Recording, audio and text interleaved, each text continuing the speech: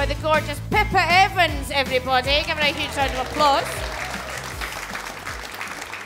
Pippa Evans from the Olivier Award-winning and Chortle Award-winning, let's not forget, Showstoppers, the Improvised Musical. That's right, that's the show What I Do. Yes. And we make up a musical. Yes. You say the title, we make it up. Yes. That's how it is.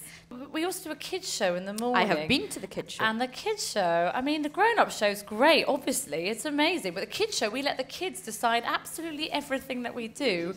This morning, a lot of people died. That's all I'm going to say. A lot of people died this morning. There was a shark, and we said, what does a shark... There was a shark and a sea monster. What does a shark do to the sea monster? The shark snaps at the sea monster. Okay, snap, snap, snap. And then what happens? The shark tells him a joke.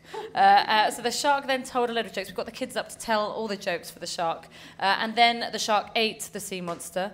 Then all the dinosaurs came back, and then they were drowned. Yeah. The show I went to see, the kids decided that the Gruffalo was to be dismembered. Very violent children. Yeah, very and violent. then they had Barack Obama burying Donald Trump. It was the most extraordinary thing I've ever seen in my life. But it's great. We just do whatever they say, so we never judge any of their... Absolutely. And it's quite funny because they generally they moralise at the end. They do moralise at the end. So the show will say, what was today's story called? And they call it was the story of death. It's illuminating, but I like the way as well. Yeah, at one point, someone in Showstoppers went, and then they came back to life and rainbows and unicorns, and all the kids went, no!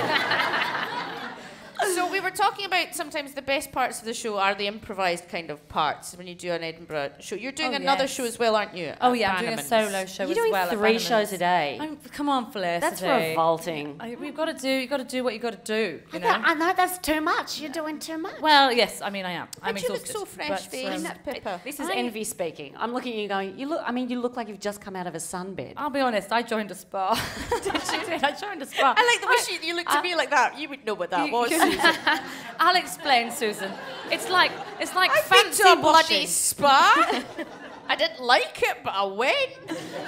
It's got bubbly water. Bubbly water. You line Bubbly them up. water. So I'm doing a solo show, and that's a written show. And that actually was really hard this year to write a show and we have a saying in Showstopper, which came from Ken Campbell, which was, if you're going to make it up, it has to be better than if it's written down.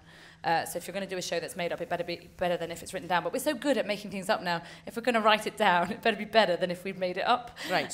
So my show's about 50% written, and then the rest of the show comes from the audience. Right. Which is really fun, except sometimes, of course, audiences say things that you're just not expecting. So I have a bit where I ask about being the parents of ugly children. I say, is anyone here the parent of an ugly child?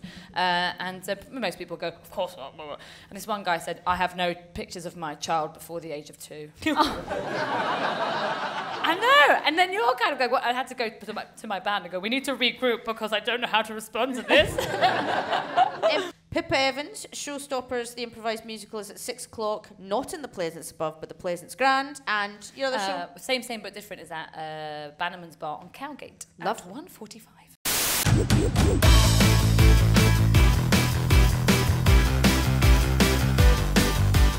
I've always been a worrier. As a child, I remember hearing a joke about a chicken and panicking. Did he make it across or what?